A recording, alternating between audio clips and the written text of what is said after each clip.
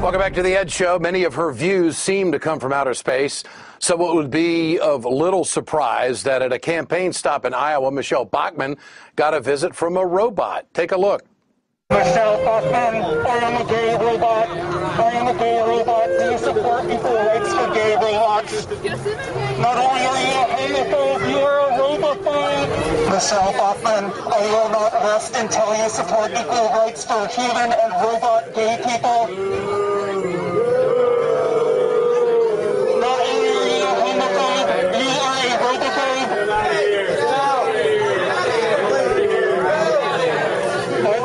I was programmed to do this. I cannot help myself.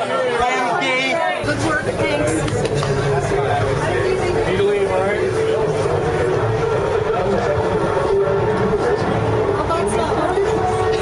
You go back in, you're going to be facing some additional issues, okay? Yeah. I understand.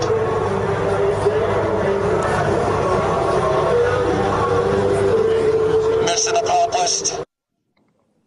Let's turn to Mike Papantonio, host of Ring of Fire Radio, and also Liz Winstead, co-creator of The Daily Show and author of the upcoming book, Liz Free or Die. And we want to tell you that Liz is performing her year in review show, Bang the Dumb Slowly, New Year's Eve at the Parkway Theater here in Minneapolis. For tickets, you want to go to brownpapertickets.com. Mike, I got to say that the extreme views of the righties bring out extreme protests. Do we need more robots out on the campaign trail?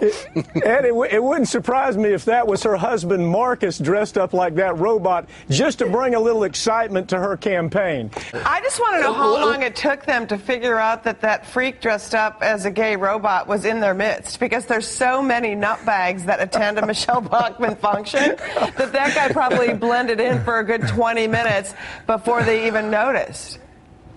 Well, Liz, what percentage of Republican primary voters do you think are robophobes? Well, I don't know, but I have a feeling there are a few, gay robophobes that walk amongst Michele Bachmann and like Mike said, that Marcus sure seems fun.